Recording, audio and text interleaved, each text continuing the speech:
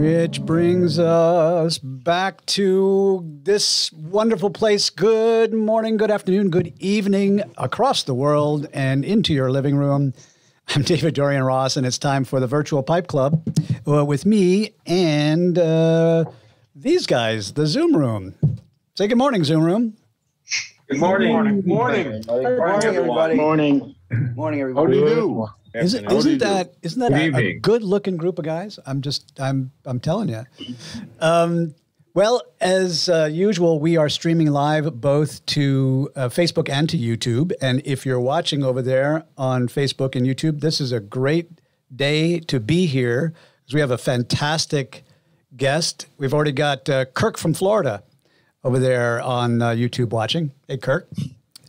If you're watching over there on YouTube, and Facebook, remember that you are just as much a part of the group and the conversation and the club meeting as anybody else. And especially today when when we pause to ask some questions of our special guest, you can ask questions too, and I'll pick it up and ask them for you. So that's the plan for today. Where's our buddy Oliver? Oliver's not here today. We're missing Oliver. So what we usually do before we introduce our guest is just have a few minutes when we do some housekeeping, which is a phrase I still don't understand. It's become so popular in YTPC and pipe community, pipe clubs to say, let's do some housekeeping, which for me is washing dishes. Yeah, I never got it either. Yeah, but in this case, it's going to be what are you smoking and what are you smoking it in, and that's what we're going to do. So I'm going to start with Bud because he's got his hand up, and it looks like Bud's always got something good going on. Hi, Bud. What are you smoking, brother? Good morning. I'm smoking some Prince Albert actually. I've been getting back into it quite a bit. Excited. And this is a Matt Tresher pipe that I'm smoking it in that he just gifted me the other day, and very nice little pipe. So I'll pass the pipe to Mike Rizzo. Thanks, Bud. I am smoking my Radice Lavat, and in it I am smoking my beloved Solani 633 Virginia Flake with Perique, which is my favorite vapor. I will pass it to my buddy Steve in Colorado. Thanks, Mike. I'm smoking a partially bent Radice rind, and I'm smoking Peretti London Flake, which Mike turned me on to. So I'll pass it to Eric Kovacs.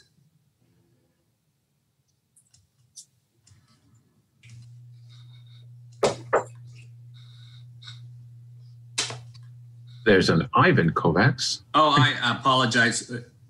Oh, I apologize. Steve, that's very nice of you. Thank you. Thank you. And so I've got a Danish. Oh, where am I? Video.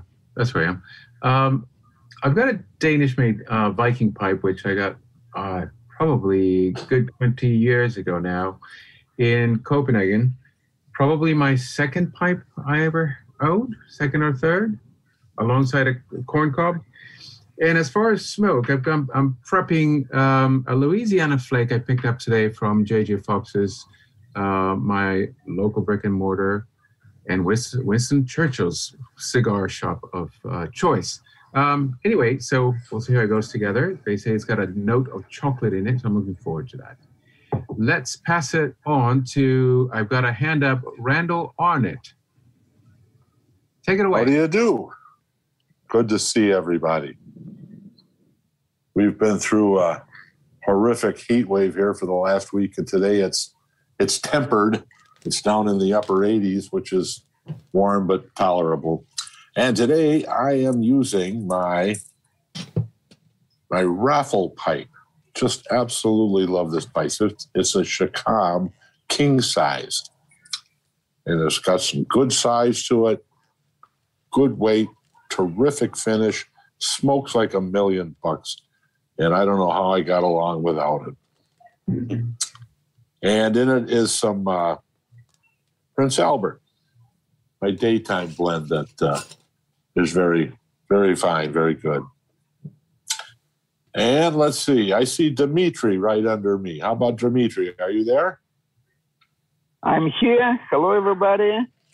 Well, today I'm smoking my summertime blend. That's one I made for our 2019 New York Pipe Club barbecue, and I'm smoking it in this bamboo pipe from Thailand.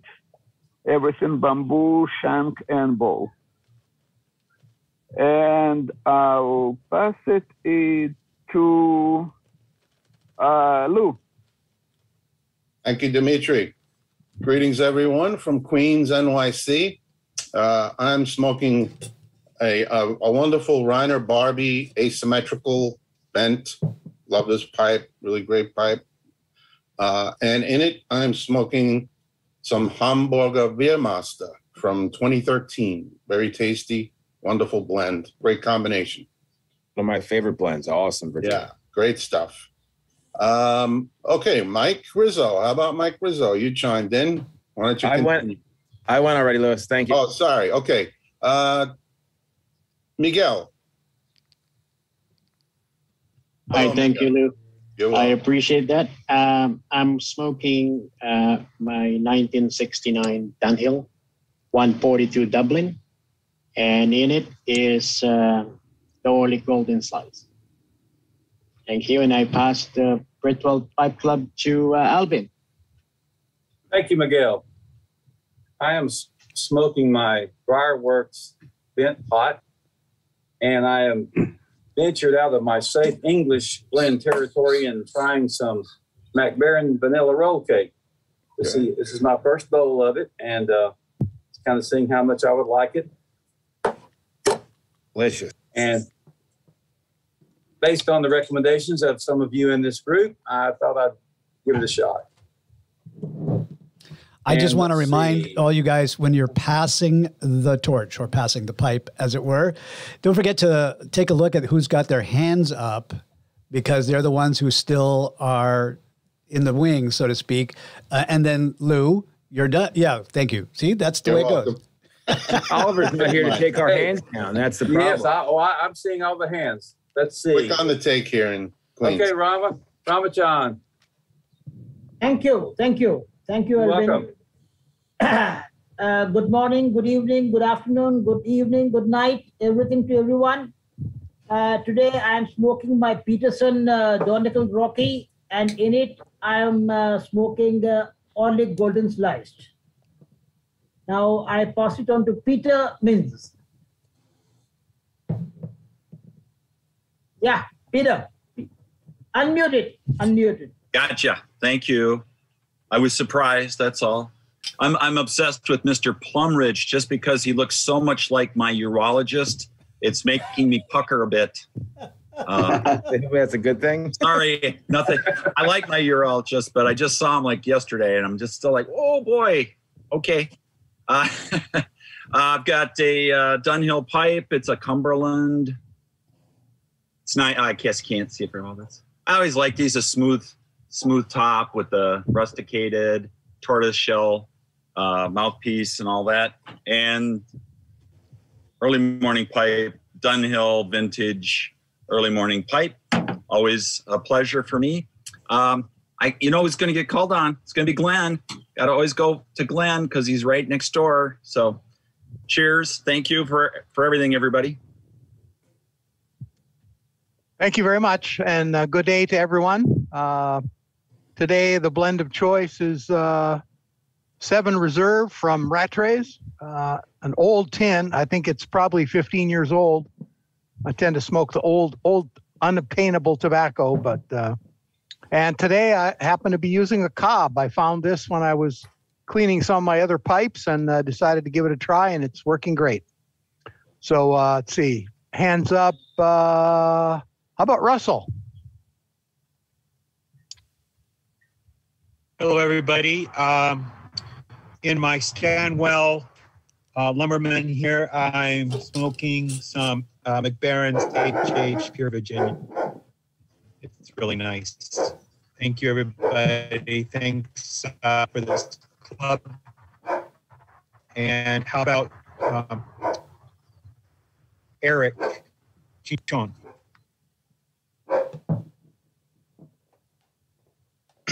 Good afternoon. I'm smoking some Gawith Hagar Balkan mixture, and can't really see a Bari special hand cut. Yeah, sorry for my camera quality. And about Russell.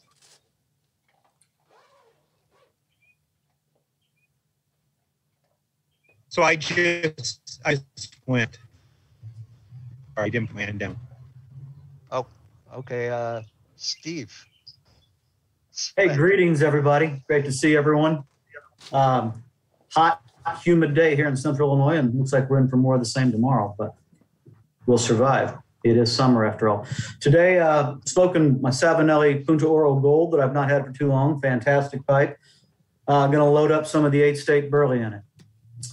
Let's see. Find somebody who hasn't still got a hand up. Stuart in Australia? Yeah, good day. Thanks very much, Steve. Today, smoking my very first meerschaum, a star meerschaum that I got a bent bulldog, and in it I've got squadron leader, so looking forward to enjoying that. And let's see who I'll pass it to. Some hands. Tim. Thank you, Stuart. Okay, today I am smoking. This is a Peterson 312 Pre-Republic, which I purchased from our guest speaker today, Marty. Very nice pipes, got a really wonderful blast on this side. You can see some of those ripples there in this green grain, really nice. And in it, I'm smoking Rattray's Howl of the Wind, very great tobacco. And with that, I'm going to pass the virtual pipe over to our guest, Marty Pulvers.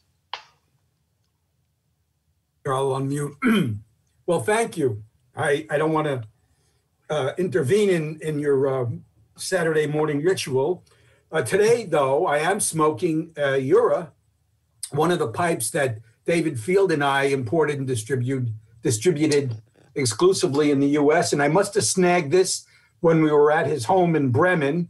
We would go to Europe to pick up the pipes we wanted to import. That was the fun of being in the business, of course. And in it, I'm smoking some old dry, but I like it really dry, Dunhill A11010, sort of one of their iconic Latakia blends. And do I see any hands up? Let's see now. Well, where's Nathan? Nathan, I saw one of my good long-time correspondents and customers, Nathan Mattia. Why don't you take it away, Nathan? Hey, Marty, you know how to pick them. Hey, I'm not smoking this yet, but I got this from Marty. I'm inside the house. My wife might kill me. So later today, we'll be smoking some anniversary cake from Hearth and Home, which is a vapor, kind of an all-day smoke. In this Fern Down 2-star little 8th vent panel that Marty sold me not too long ago. It's an amazing smoker. And let's go to, I don't see anybody that is, Dennis, have you gone yet? Thank you. No, I have not. Good morning, good afternoon, good evening, everyone. Got some Viprati here in a pipe that I picked up locally from a guy in eastern Indiana. His name on it is McLowry, but I know that's not his name because I met him in a police station off the back of his truck. But this thing he claims is Algerian briar. All I can tell you is that it's got gorgeous grain, and he's got a nice long, about 2-inch hole in the middle, 3/4 of an inch, and this thing takes Virginia's perfectly. That's why I put some Viprati in it. All right, who else is next? Looking for hands up here. Either I'm not doing this right or I'm missing something. Anybody else got a hand up? Or wave then. Yeah, so if you look... Yeah, Isaac Jaffe does. Oh, there it is. Isaac, take over, sir. Yeah, for most of you guys, when you have your gallery on, If you look up at the upper left-hand line, you'll be able to see everybody with their hands up. Well, good morning, everyone. At least good morning where I'm at. I'm not smoking currently because I've just been doing chores all morning because it's about 1,000,000 degrees here in Texas. But I do have a new pipe to share. It is a Martelo from Gustavo in Brazil. Has a little bit of Fordite as an accent piece. It smokes fantastic, and I will be smoking this later today. Love that art on the wall there. It's awesome. No, thank you.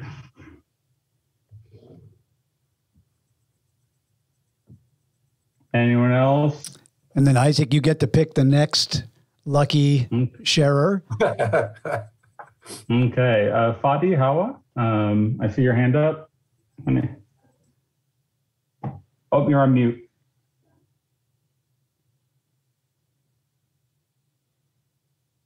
You're muted, Fadi. Okay, sorry. Hello, guys. Greetings from Beirut, Lebanon. Thank you, Isaac, for passing the pipe to me. I'm always glad to participate in these meetings.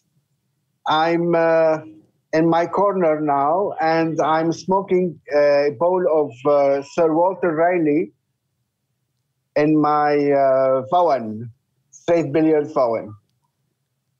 It's called, I think it's called Vaughan. The collection is, I don't see Night. I think it's Night. So this is it. And I'm a Burley fan, so Sir Walter Raleigh, which is aromatic, but it suits me very well because it's Burley based. I don't know if you like this tobacco. I love it personally. It's one of my favorite aromatics. So that's it, guys. I hope you are going fine, all of you. And I will pass the pipe to who's next? Help me up. Help me out, guys. Has Chris gone yet? Gone yet. Chris Plumbridge. Sorry, I couldn't read that. Yep. I'll jump in. And no, I'm not a urologist. I work for a bank. No, sorry there. Yep, today going to be smoking some Parsons blend. And also a raffle pipe. This is the Rebia one at the raffle. Let's pass it to Amir. Everybody, good morning. Just woke up and I had a shower, so my voice might be a little bit cracky. So I'm smoking my Russian roulette blend, the mix and match, and my Peter Kotler horn from Russia. Ooh, that's nice. Thanks. Okay, I'll pass my virtual pipe to who's next? Steve? Ben? Steve Spence? Right, Chris? I already went. Thanks, Amir. Oh, help me out. Anybody? Chris is waving his hand. Chris Plumbridge wants to tell us what he's smoking. Chris just went. Oops, Chris just went. Yes, this is our regular ritual, but we don't force anybody to share. Maybe we're good for right now.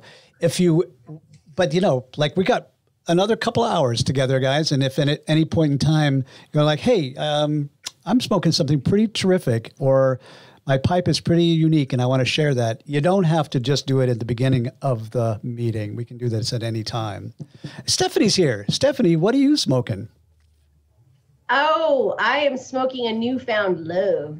I found bacon old fashioned. I've never tried it, and a really awesome person in the YTPC sent it to me. I was stoked. I tried it, and I am actually really impressed. And I have. You are the only person in the world that must like that blend. Well, everybody send it to me then because I like it. And I'm drinking some hibiscus LaCroix with ice and a splash of whiskey, and it actually made the drink taste like an old fashioned. Shoot me your address. I'll send you a jar that I have no desire. Excellent. I'll put my email in the chat. So who's next? I'll ship it on to whoever is next.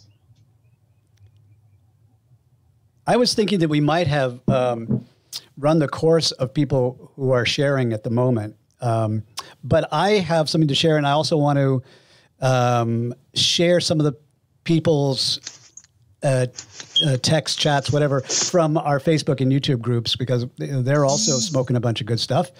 Pipe Monkey Gary, that's a handle I love. Pipe Monkey Gary says he's smoking some Aaron Moore mixture in his Falcon.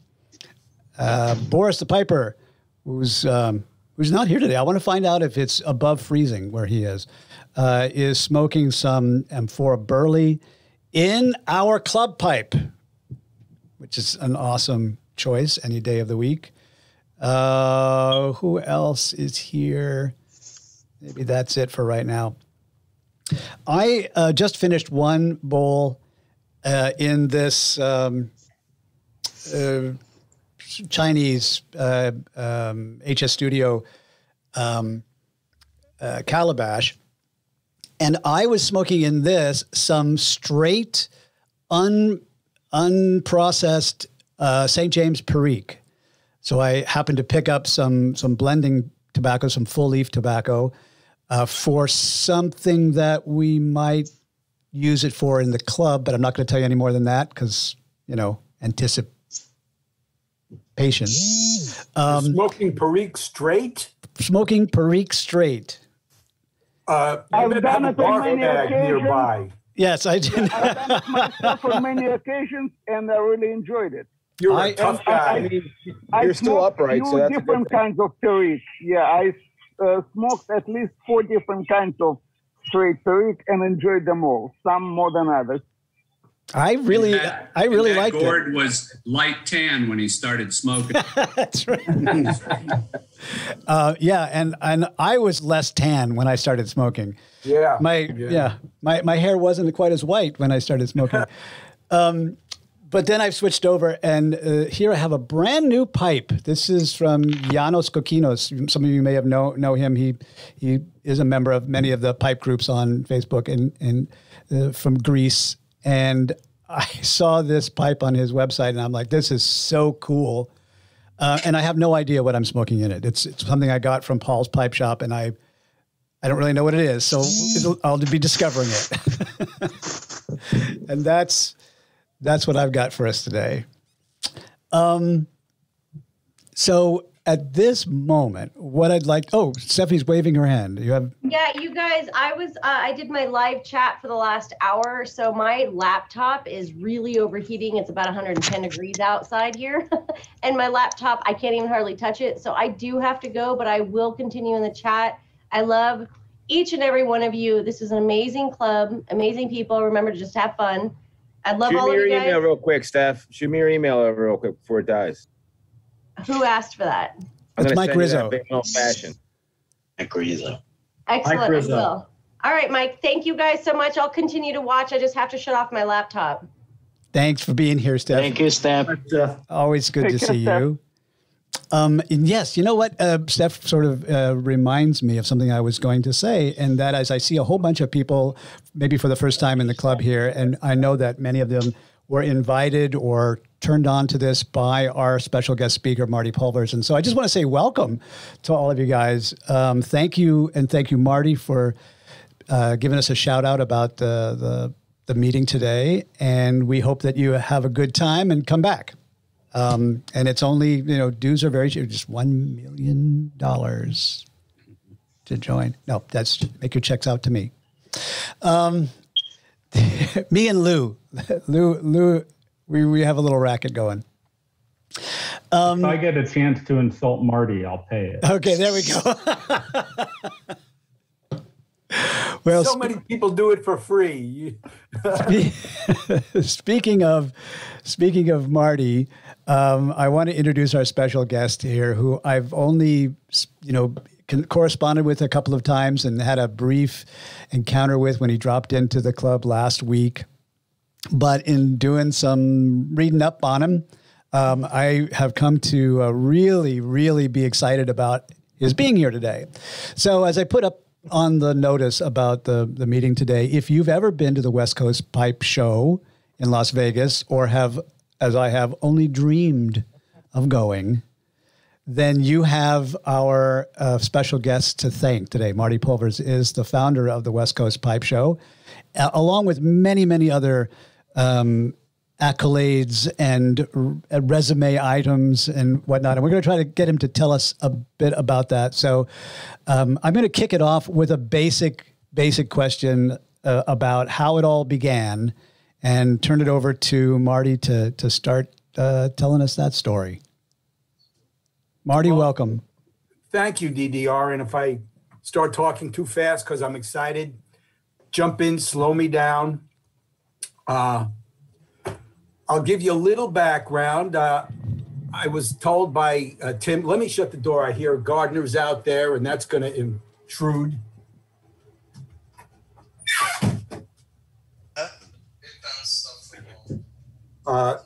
Tim and who invited me initially, and then DDR, said that your guests usually talk about 10 or 15 minutes. Well, I'm not getting up Saturday morning to talk for a lousy 10 minutes. So you guys better have another pipe or another batch of tobacco ready.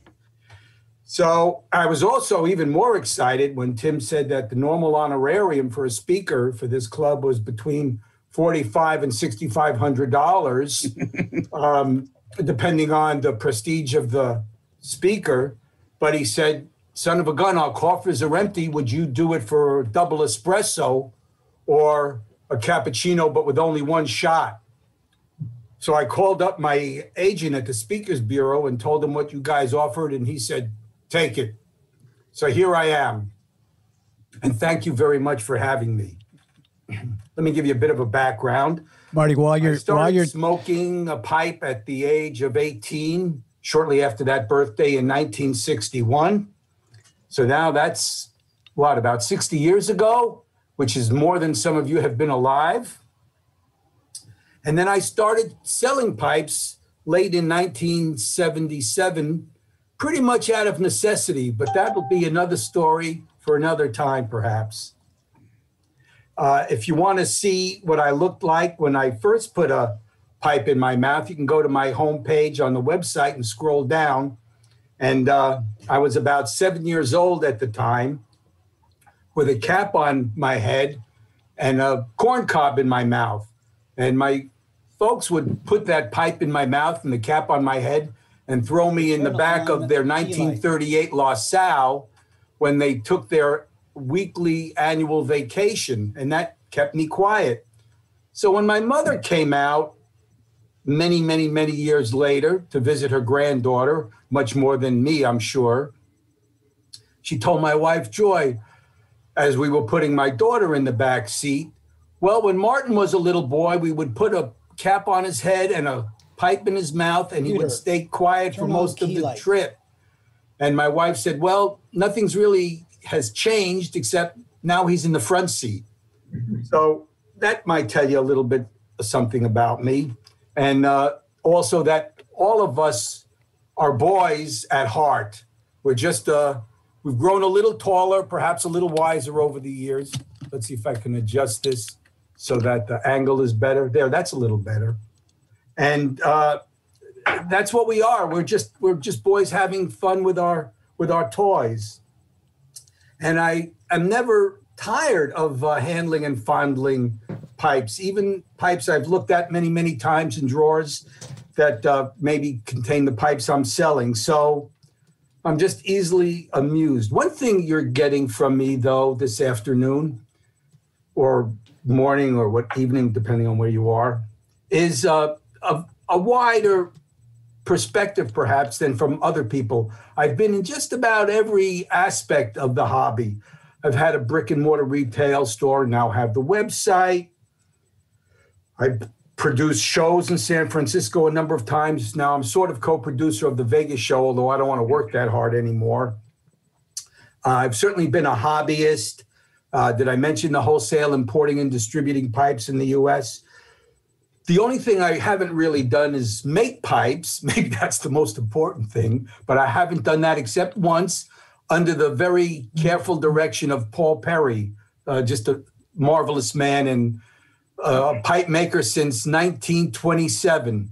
And there's another story. He actually made his first pipe the day Lindbergh landed in Paris on his transatlantic flight. He remembered that, he told me, because he stole a block of briar from his father's pipe making studio in back of the store. He was born in back of a pipe shop in the Bronx. And he had to hide it from his father. He wanted to smoke the pipe he made. So he took it up to the roof and told his father he was going to just listen to the wireless they had.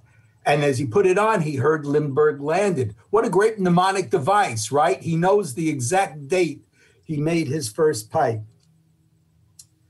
Well, because of all of that wide experience, I have stories that could go on for so long, I would never get home in time for supper. So I'm going to focus on those stories. And what you might gather is I'm a bit of a generalist. I don't have great specific in-depth knowledge. Each of you who maybe collect a brand or have a focus, you'll know much more about that than I could ever know. So in that sense, maybe I'm a fraud. And that's another reason I never entered long smoking contests, as you learned last week. But you had to go. Who won last week, by the way, Louis? Lester.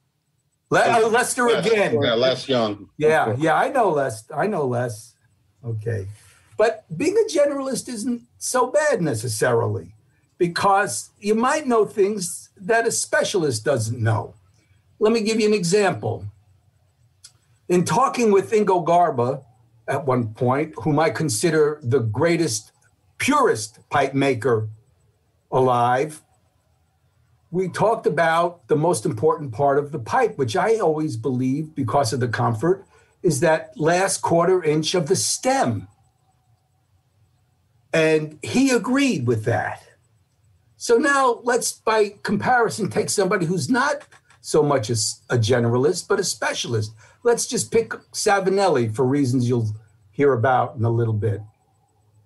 Let's say you're one of the stem makers for Savinelli pipes, and you do that 40 hours a week, 48 weeks a year for X number of years. You really know how to make a stem, and you know about the ebonite or the vulcanite or the acrylic.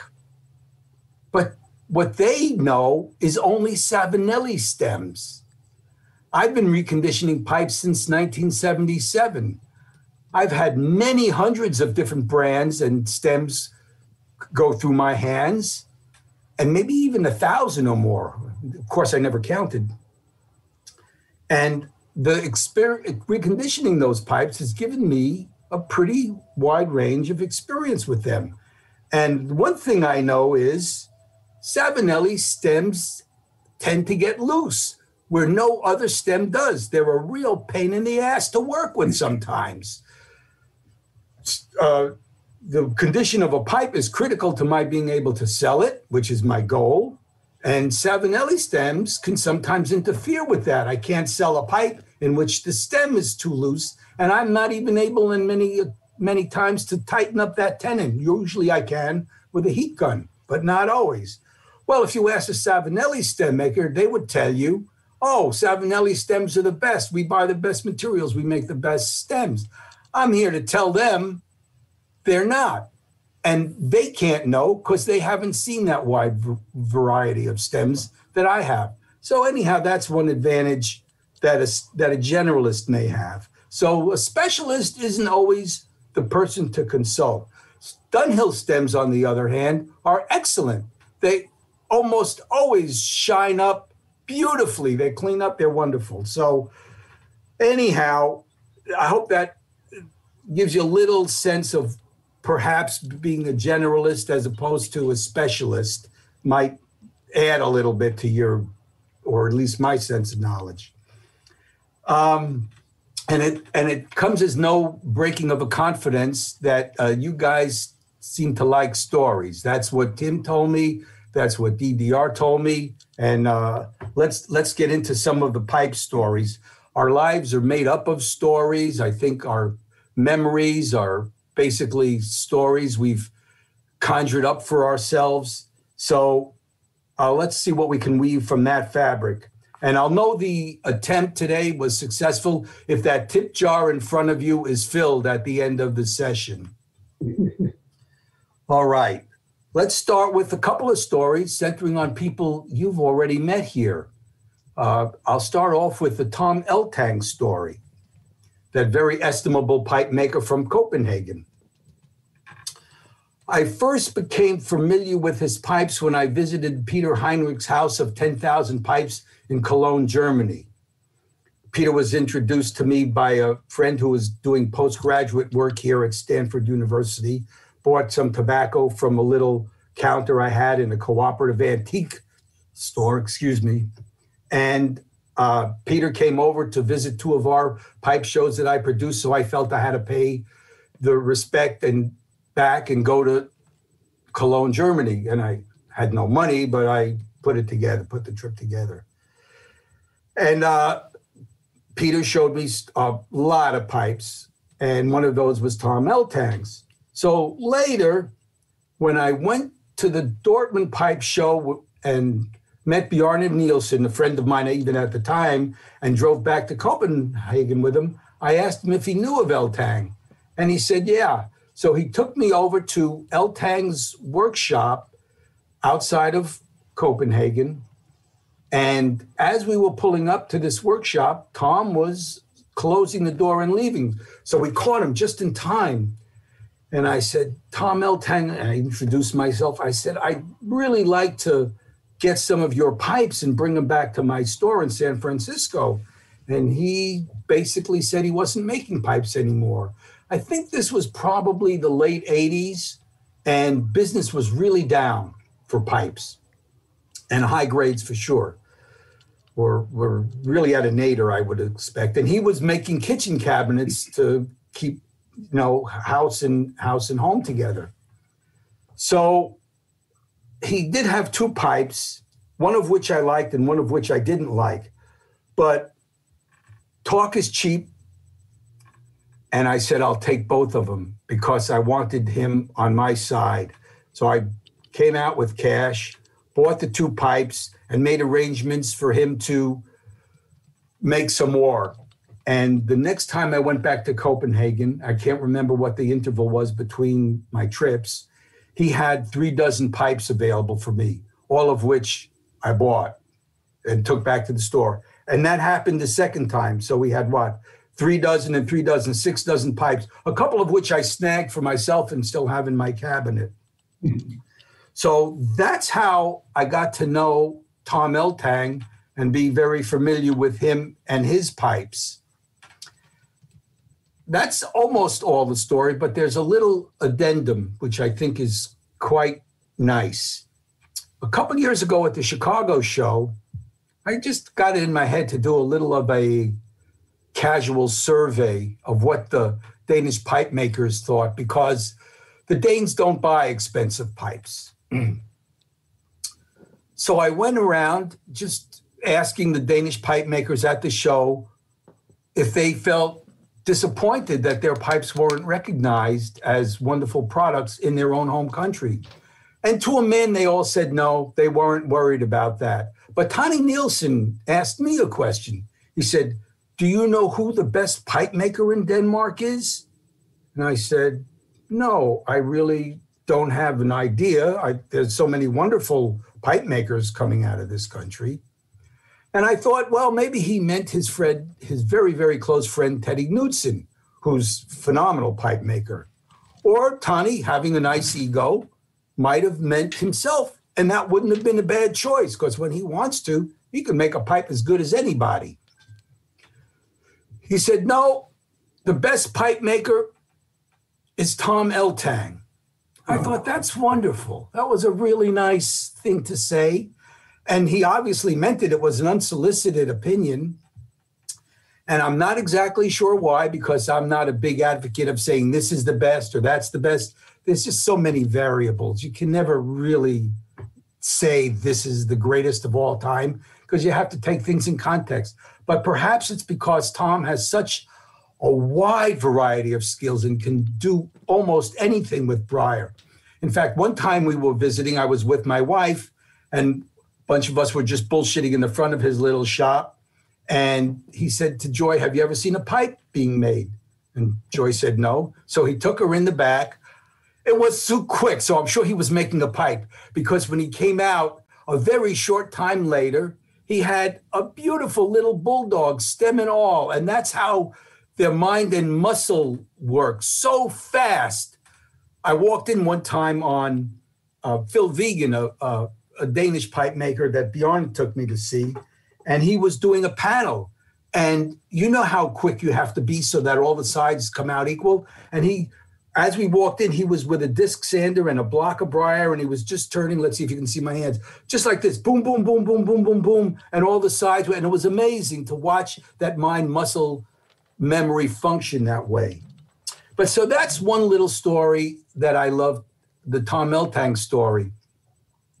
Let's move on to another guy you've met, and this is a little different kind of story. It's the Bang Boys, and I understand that Per Hansen spoke to you. Well, one of the times back in, I'll just go back for a second, and Tom has given me credit for bringing him back into the pipe making market with those trips and those pipes purchased, to getting, as I say, getting him making pipes again.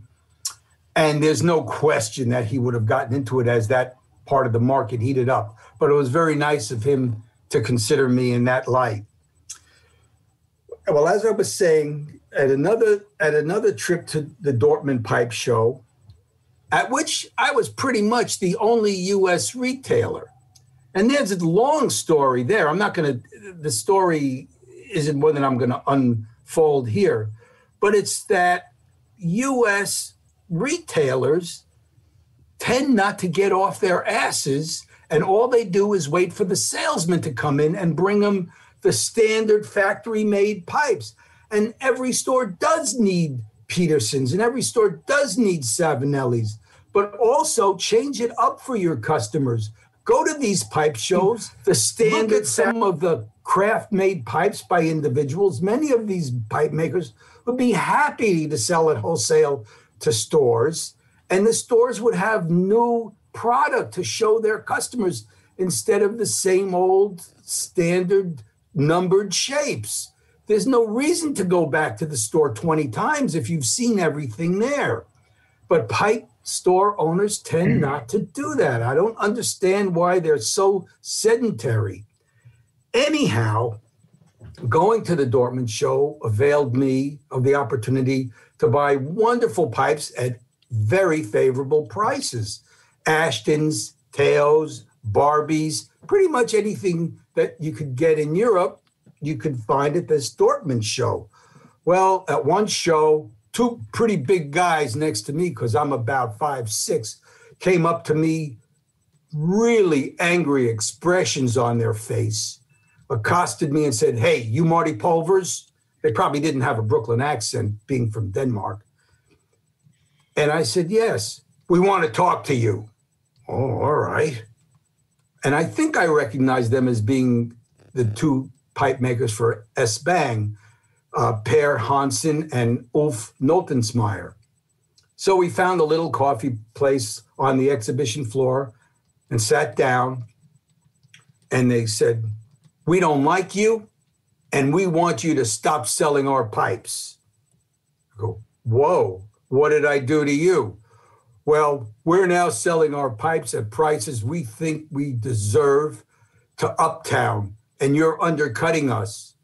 "Oh, hold on a second," I said. "I don't discount anything. I'm buying the pipes at fair prices and getting my normal profit margin. I'm not undercutting you." "Well, your prices are a lot lower than what Uptown's getting and lower than what we're getting from them."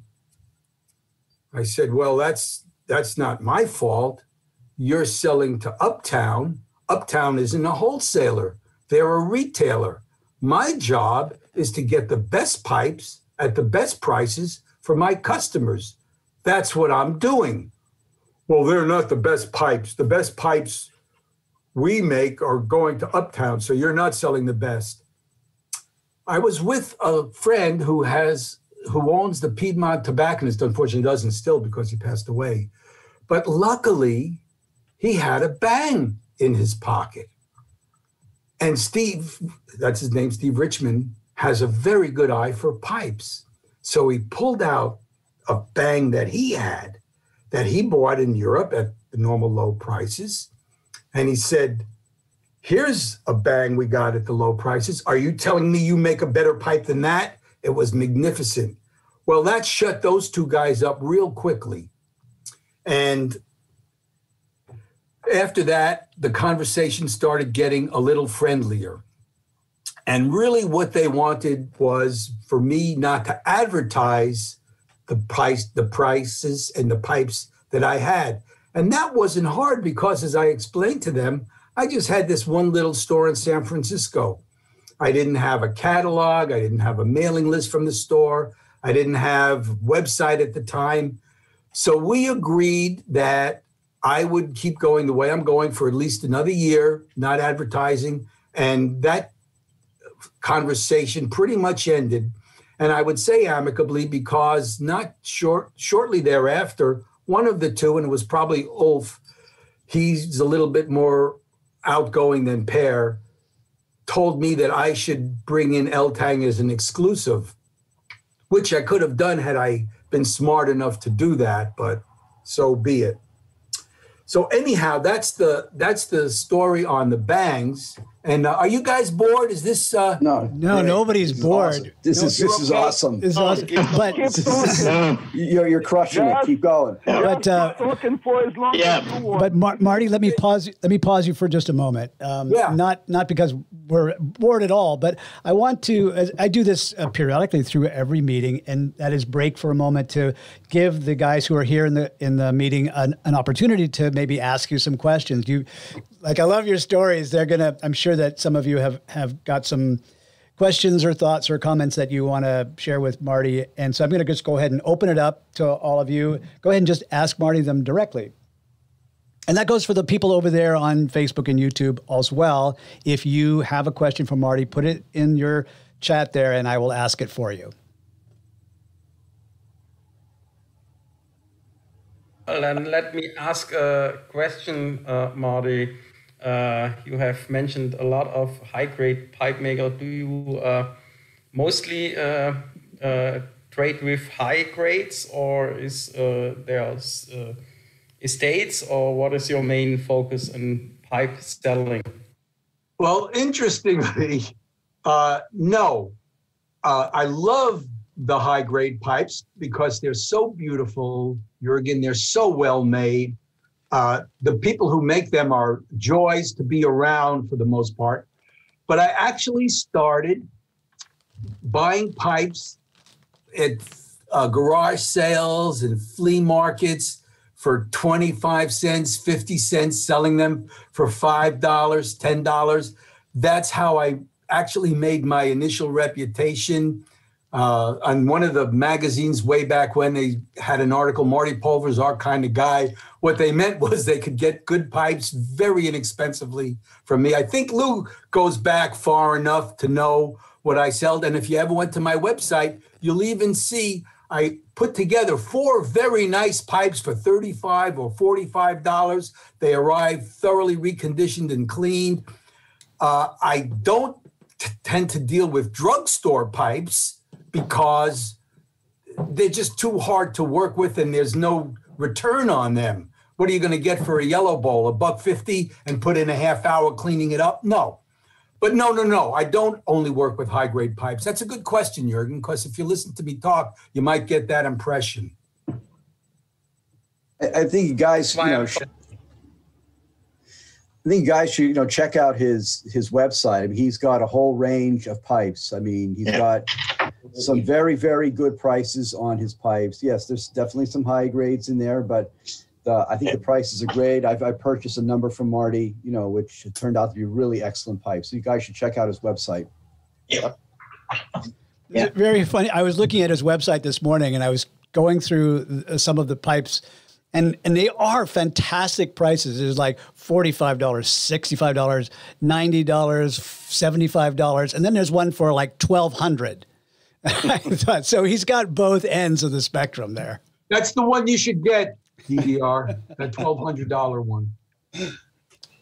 Well, not just for me, but for all you guys, next Sunday is Father's Day.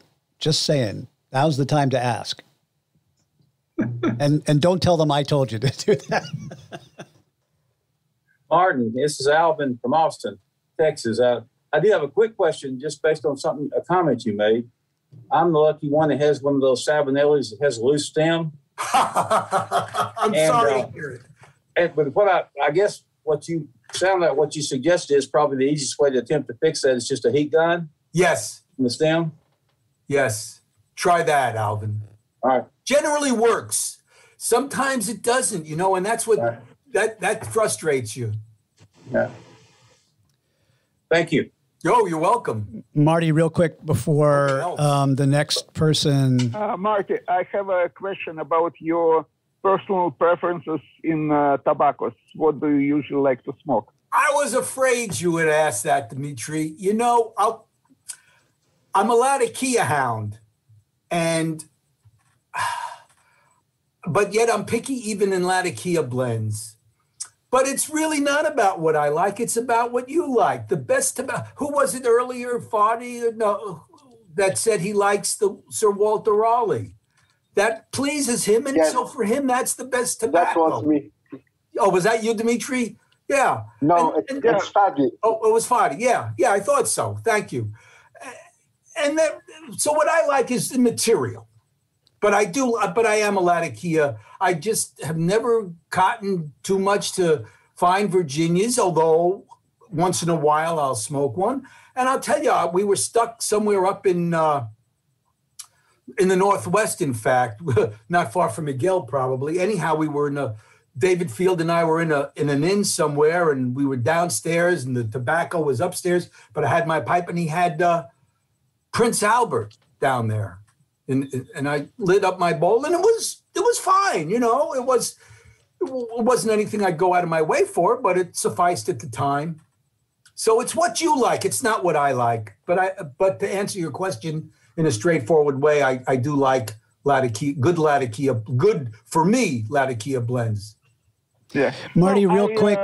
Never say that any tobacco is not good. It's a matter of personal preference, and the best tobacco is one that you enjoy the most. That's it. You said it. But I'm always curious to find out what other people like about their personal preferences.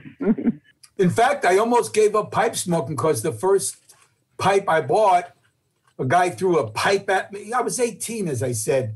I didn't even know enough to ask a question because I wouldn't have known any of the lingo. And he threw a pipe at me, which is a shape I now don't use like at all. And he threw an aromatic at me, which I really am averse to. And I tried it 3 times and I almost gave up. I went into the store near the college I was going to, and I saw all these beautiful tins with beautiful graphics. And I saw one tin that was really ugly. It had like a khaki color and on black, and it said Gallagher's Latakia. I didn't even know what Latakia was. How could I know? But I figured if the tin is that ugly, they must think that they have some good stuff inside. So that's what I bought. And I just have a predilection, a natural predilection for Latakia. And that worked because I was about to give up pipe smoke. I was about to give up all smoking. I never smoked cigarettes. So it was just dumb luck that I'm here today, so to speak. Because if that had been, I don't know, think of some other aromatic blend or maybe something like straight Perique, God forbid, I would have quit. I would have not continued. Well, also, when you're 18, you think you know everything, and if not, you want other people to think that you know everything. That's why you don't ask questions. You mean I didn't know everything? Yeah, you're right. Marty. I was just thinking. I have a 17-year-old daughter, and I'm rediscovering that that's true. At that age, you of course you know everything, and everybody else over the age of 18 is wrong. Right. Well, you know Twain's quote on that, basically about how smart how dumb his father was when Twain was 18, and how much smarter his father got as Twain got older. Of course, you realize, no. My father told me, Marty, you really should learn from my experiences and mistakes, because you won't live long enough to make them all yourself. I think with age, I'm not getting smarter. I'm just realizing how dumb I am. Oh, I'll tell you, boy, that is so true. That is so Marty, I have a question for you that may kick off your next set of stories. So, at some point, after you started to resell some of these garage sale pipes and whatnot, it became full time, right? And no, it never. Later. Well, later. At some point. Well, that's my question. Yes. Like, when was that? It was when I was working part time at a tinderbox here in Palo Alto, and one of the sales reps for Lane Limited, many of you may know Lane. They made the 1Q and so many other popular tobaccos. Came in, saw me working, and knew me from the pipe shows I had attended, and said, Marty, I've got a store in San Francisco that I can't own because it's a conflict of interest with my being the sales rep for this company and being a silent partner in this store. But my other partner crapped out and I need a buyer. Would you be interested? No, I'm not interested. I know the store. It's a lousy location. I can't consider buying it. Well, come up and take a look. So I and my daughter, who was about 10 or 12 at the time, I don't even think 12, when she didn't have a day of school, we took the commute train up to San Francisco. I live about 35 miles south of San Francisco. And we sat in front of that store for a couple of hours, and I saw how badly managed it was. And the location wasn't quite as bad as I had remembered, which is to say it wasn't on the second floor of this mall, but on the ground floor. If you ever go into real retail, don't be anywhere other than on the ground floor, not 2 steps down, not 2 steps up. Make sure there's foot traffic. Anyhow, I thought, well, I don't know if I can make a living out of it, but I can certainly do better than the people in there now. And that, DDR, is how I came to buy the Sherlock's Haven in San Francisco, which I entered into in August. That was my first, August 1st, 1989. That was my first day in full-fledged retail, when I had to start making a living, a livelihood out of what had been my hobby. And don't think I didn't have knots in the pit of my stomach after a bad day, going home and saying, oh my God, we did $75 all day. How am I going to tell Joy that we're going to be starving for the next week? But things worked out, obviously. I have a question, Marty. I don't know how many pipes you've seen up to this point, probably millions, but I'm wondering a couple questions sort of related. Do you have a favorite pipe, or is there a favorite pipe you have yet to find, or is there one that got away that's memorable? The ones that got away, I really like Dunhill Prince's shells. I like the Sandblast better than the Smooth.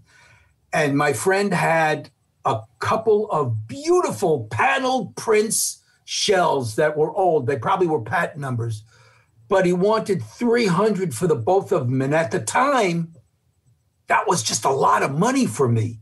And they're the ones I still think about of what what got away, the ones that got away. Louis, you had a question?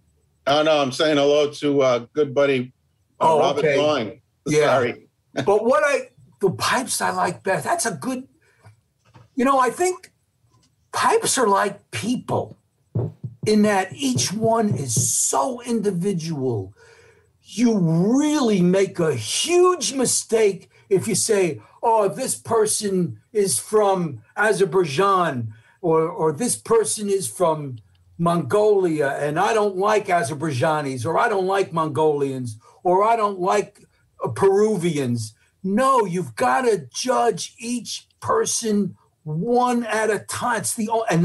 And pipes are just like that. You can come up with a brand you think you don't like and grab a smoke from one of them, and they just hit it off. That happened with me with a pipe. A guy brought it into the store and said, Marty, we'll just make up a name.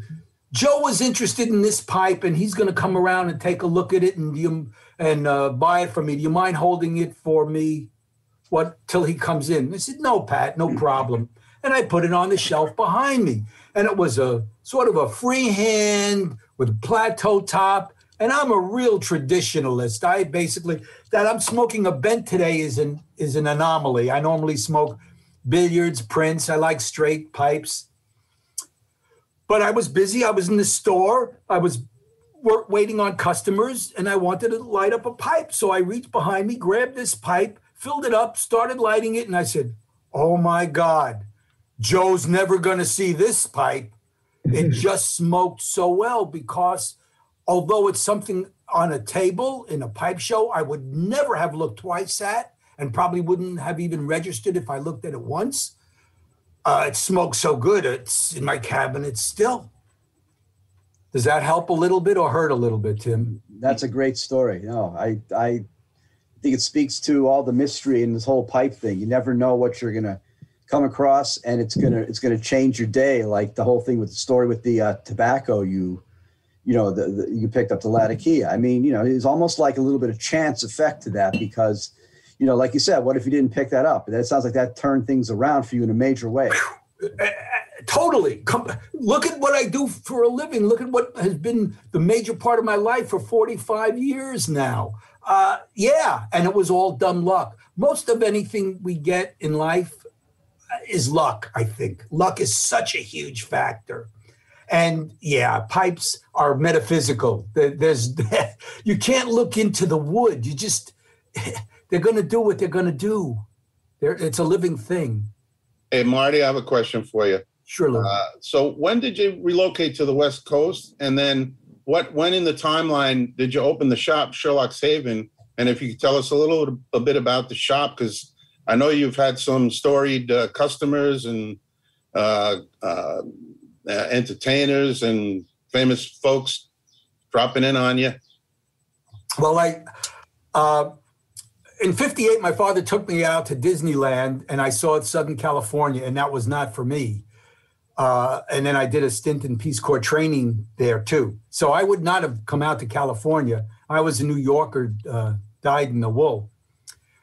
But the Army seemed to want my skills and talents. And in 1966, they impressed me into service over my faintly voiced objections.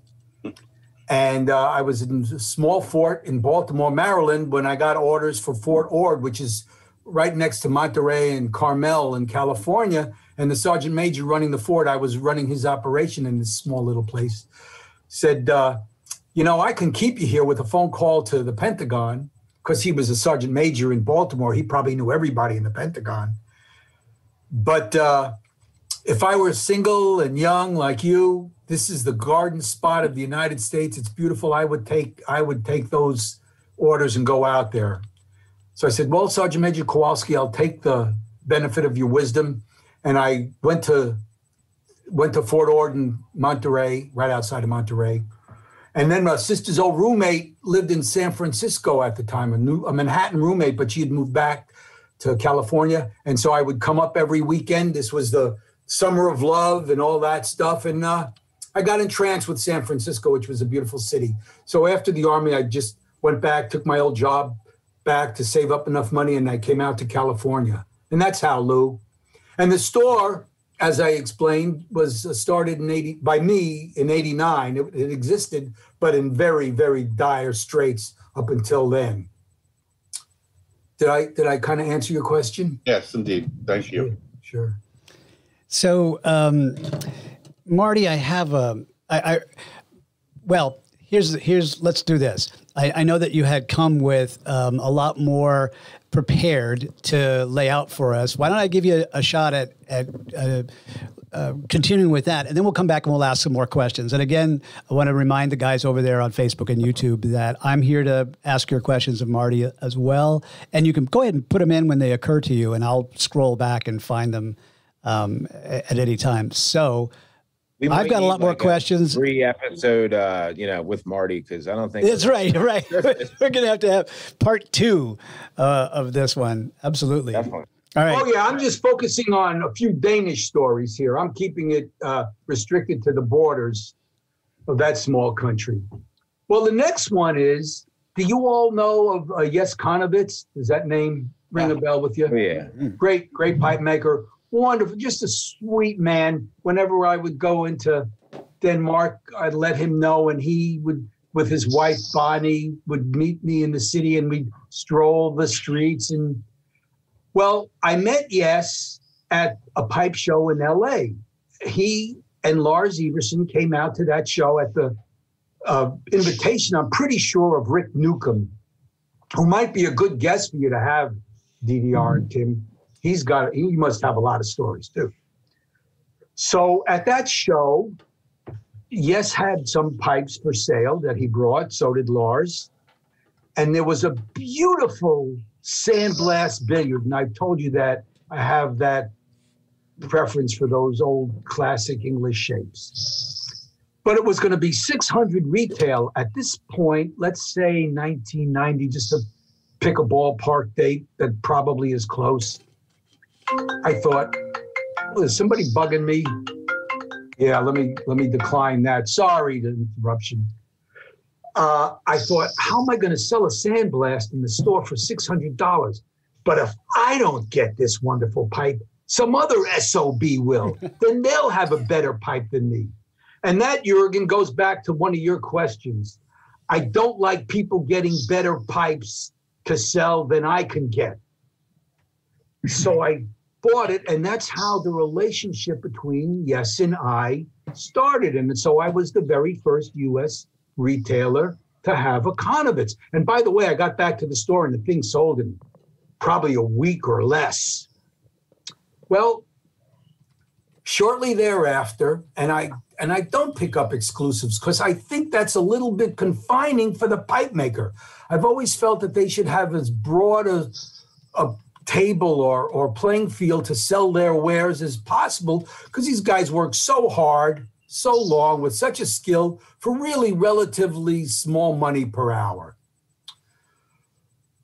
Well, I was picking up the Konowitz pipes to sell, and so was Uptown, which at the time was a very big, strong retailer out of Nashville. And I don't mind saying predatory at that. And they wanted to control the market. Well, this goes to a Chicago show where I had a table, of course. So did Uptown. And Jes Konowitz came.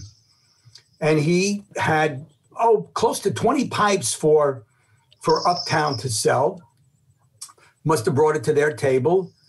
After which, he came over to my table and said, Marty, I've got 7 made for you, which was fine because I couldn't afford to buy 20 of his pipes. I probably didn't think I would have customers for that many, although in retrospect, it wouldn't have been that hard. And laid them out. And of those 7, I like 5. I said, I'll buy these 5, yes. And while I was making my choice, one of my customers was looking over my shoulder. Joe Langford, you may know him as the blender for the Seattle Pipe Club blends. He bought a lot of his bulk tobaccos from me originally until I guess he had his own venue to get them. And he said, I like that one, which was one of the 2 I didn't like. So I actually wound up buying 6 from Konowitz. But then Jes said, Uptown, Marty, has asked me to ask you not to display these pipes at this show. Holy cow. I think my blood pressure went into 4 digits. I just went nuts internally. But for 1 of 2 times in my life, I did the right thing. I said, thank you, yes, I'll take care of this. And then I sat down and I counted to 10. After which I got up and I walked over to the uptown table. Keith Peters was their manager of the high-grade pipes. And again, for some reason, I held it together. I'm a pretty emotional guy sometimes. Isaac he might not confirm that. He knows that I'm calm as a cucumber at all times. Anyhow, I said, Keith, let me see if I got this right. Did you ask me not to display my pipes at my table during the show? And he said, yeah, Marty, we would like our customers to think that we have the exclusive on Conovitz pipes. Really? Yes. And also we spend a lot of money on ads, and it's really important for us to be able to sell these as exclusives. I said, Keith, discounting the issue of whose money is greener, do you realize you're stepping over the line of trying to tell me how to run my business? Well, yeah, Marty, but we really want to be. I said, Keith, you're not listening. You're stepping over the line of trying to tell me how to run my business. This went on about 3 times. Well, it's clear the man just didn't understand anything or didn't want to. He's a bright guy, so I can't believe he didn't understand.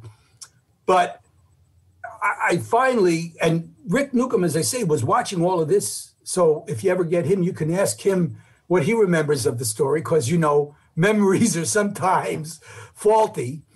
Even mine, believe it or not, Dimitri. And I just walked away stunningly. But I did get them to pull that ad where they said they were the exclusive for Conovitz. So that's the Conovitz story. And of course, Jess and I stayed in touch and friendly, and he kept selling me pipes for as long as he could until his wife Bonnie died, at which point he was just made hors de combat. I mean, he just couldn't function for a bunch of years. Sweet, sweet man. So that I have one more story, actually more than one more, but do you have time for another? Is this all right? Absolutely. Absolutely. Okay. Yes, please. Because this is one of my all-time favorites. I hope you like this one. I pull into Copenhagen, and of course I visit with my very close friend Bjorn, who would stay at our house when he was visiting Northern California and selling to retail shops here. I miss the guy. I miss the guy all the time. He's just such a wonderful man. And I having dinner at his house with his wife, who's just as wonderful a person, Yvonne. And he said, the Royal Bank of Copenhagen called me, and they have Preben home pipes. They want to sell them. Would you be interested? Would I be interested in Preben home pipes that the bank has? Yeah, I think I'd be interested. Well, let me call him back. So when we met the next day, probably for breakfast or right after, he said, I called the bank and we've got an appointment this afternoon. Well, I'm just beside myself with imaginings and fantasies, thinking that what pipes must Preben Home have reserved for himself and then offered to the bank for a collateral for a loan? I mean, these must be more than the creme de la creme, because if you've seen some of the straight grains that he's put out, what, $1,200, $24, who knows what the numbers were back then. This must be beyond imagining in a bank. So we go over to the bank, and some young man comes out after Bjorn introduces himself to whoever is greeting at the door. Royal Bank of Copenhagen. This young man in a business suit takes us through the maze of hallways into a beautifully wood-paneled room befitting a royal bank. And he says, wait here a second, I'll go get the pipes. And he comes in with, I think, about 3 or 4 of those banker boxes with the lids on them, and you can grab them by the sides, and puts them on the table. And I'm beside myself. I don't know, I'm going to pee in my pants or something. And I take off the top lid, and each one is in its own box.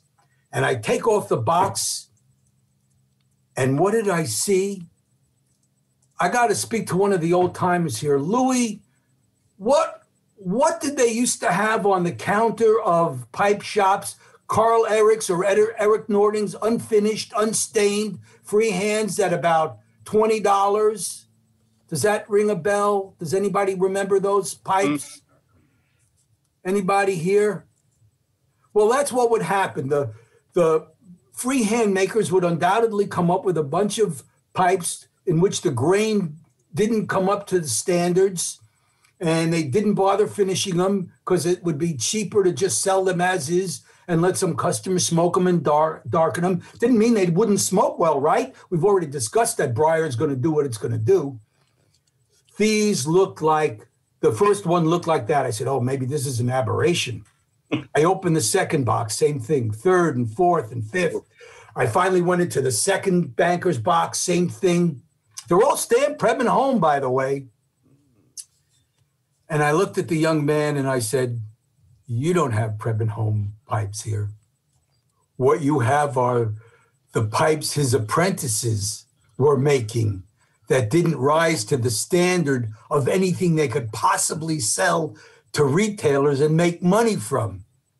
You've got, if you're lucky, you've got seconds. And he didn't, of course, believe me, because his bosses, his more experienced older bosses, had probably loaned, $10,000 on this as collateral. Why? Because Prebin, if you know his reputation, was a very fast liver. Alcohol, perhaps drugs, certainly motorcycles. By the way, he died at 42. That's not an accident, or it is an accident. Must have come in with his invoices, the ads for his pipes, the price lists from companies like Lane, which showed Preb and Home 300 series, retail $1,200. Well, with that kind of collateral, and these bankers who knew nothing about pipes must have lent him all that money. And I could just see Prebin's face walking out of that bank, getting rid of pipes he was wondering how he was going to dispose of. Whether he was going to light his fireplace with him in the winter, or give them to beggars on the street, or just make shelf room. Here he got all that money.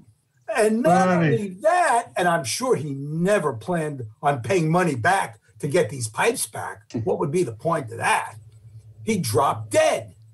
And these bankers now have this collateral that they don't know what to do with. And after, say, 10 years, because it was approximately 10 years after he had died, they must have looked in the phone book, found Bjarne Nielsen. And by the way, I found they also had called Larson, but Larson wasn't interested. And Bjarne then passed the message on to me. So for the one time in your life, you've heard about bankers being beaten at their own game. I think it's one of the most marvelous pipe stories I've ever heard. And by the way, that's the funniest thing, isn't that? And funny, it's and funny, then, Marty, funny. And the banker, by the way, you could tell from his body language and his facial expressions, when he asked me how much I'd be willing to pay for him, I thought, well, I've come this way. I don't like to disappoint people. I really like to make people happy. I can't remember if I said 25 or 35 a piece, because they were Preb and Home pipes and I could get something for him. And he just looked at me like, I am a thief. I'm trying to rob him. And he kept waiting for me to up my offer. He thought I was playing a negotiating game. Oh, yeah, when I say no, he's going to go, oh, 35, oh, 45, oh, 50. But no, I was glad not to have to carry them back to the U.S. and then deal with U.S. customs, too. So I just kept walking out, and this guy kept waiting for me to up the offer. About a week later, when they figured out what they had, they called Bjarne, told him, come get these pipes. They took whatever the heck he offered. And the next time I saw him in the U.S., he said, yeah, he bought them and he just sold them to the retailers. It probably, doubled his money, and everybody was happy, except the bankers, of course, who had really been taken. So I love that story. That's a great story. It is a great story. Marvelous. Thank you. I'm glad you like. I love that story when I think about it. Can I tell you a little quickie? This is sort of a story, not a story, but we're in Denmark. So David Field and I are there looking at bringing in and importing and distributing the Jorgen Larsen pipes. If you'll remember, he started off being a pipe maker. And by the way, it was the Jorgen Larsen, which was, in fact, the pipe that I talked about being on the shelf that I ordinarily wouldn't have smoked. That was marvelous. So I was thrilled at the opportunity to possibly import and distribute his pipes. Of course, that one just is still as a kid. It's a magic pipe, as Fred Hanna said. Get Fred Hanna's book. He's got a story, The Magic Pipe. Smokes good with anything in it. Well, we visiting Jorgen in his home right next to Kolding. Kurt Ballaby lives there too. Little town of about 35,000 in Denmark. And we're talking about importing, and I think he likes us, and he did go with us as importers. And he said, yeah, but in the context of a conversation, but we don't have the pipe culture here in Denmark that you do in the U.S. I go, what? Per capita, the Danes smoke more pipes than anywhere else in the world. What do you mean you don't have it? He said, oh, yes, we do. But the reason we do that is because pipes are the least expensive tobacco delivery device, not because they make such wonderful, beautiful pipes. And now you know why, going back a little bit, those gorgeous pipe makers are least appreciated in their own country, because they may buy a Stanwell or a basic Bjarne or a Jarl or something like that, but they won't buy a Sven Bang or a Tom Eltang or a Lars Iversen. They will tend not to spend that money. And that's the story. There's a little museum outside of this town of Kolding called Traphold. It's a craft museum. It's beautiful. Every time I visited that town, I go to that museum, and they display Danish furniture, Danish silver work, Danish painting, Danish ceramics, all marvelous stuff. And I wrote a letter to the director when I got home, and I said, if you're ever looking for another product for an exhibition, if you fall backwards out of your chair, your head would fall into the yards of some of pipe makers who are the most highly regarded craftsmen in the world. Some of these guys are getting thousands of dollars for their pipes. You might consider that, although I know a prophet is simply never recognized in his own land. And I did get a letter back from that director saying thank you, but I'm sure it was thrown into the circular file after that. So that's it. That's it for there's plenty more, but you guys have been so nice. DDR said you're the nicest guys he's ever had to deal with.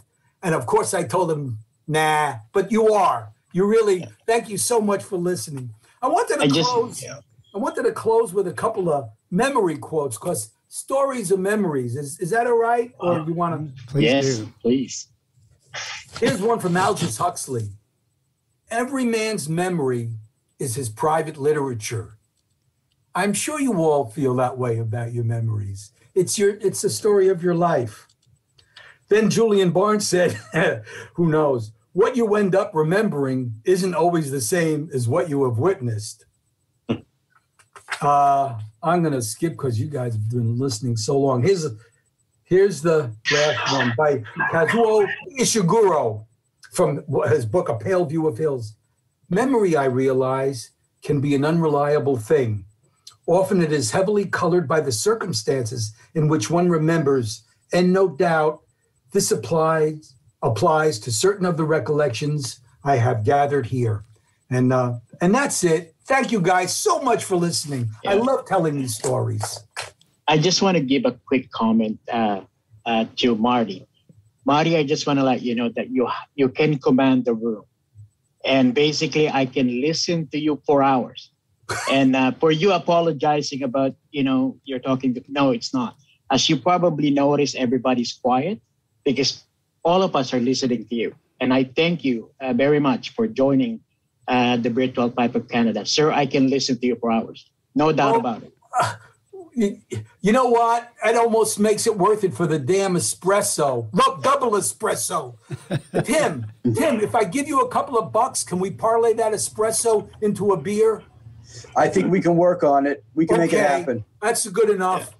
Oh, yeah. Marty, you'll be interested in one little story. When John Wayne was a guest star on Beverly Hillbillies in one episode, as a payment, he took half bottle of bourbon. Not even whole bottle, but half bottle of bourbon. Good. I'd be lucky to get that, huh? Marty, do you have to take off, or can you stick around a little bit? No, I'm yours. Awesome, because we have, I'm sure, a bunch of other questions. By the way, I did want to exchange one quote for another on the theme that you were sharing about memory. Oscar Wilde said, "When I'm traveling on a train, I always like to have a good book along, so I always make sure I take my own diary." But Oscar Wilde, yeah.